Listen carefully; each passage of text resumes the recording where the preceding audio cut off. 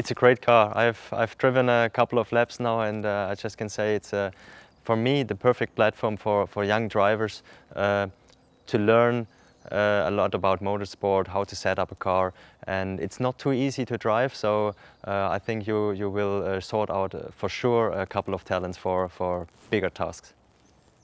Of course, it's a nice car, but anyway, I'm gonna do the GT program for Audi, so I think they want to see me in a GT3 car, but you never know, maybe I get a chance to do one race, I don't know. I think I will be at many race weekends and just try to give the young drivers my experience from the last 14 years of motorsport I did, and I think, or I hope, I can help them quite a lot.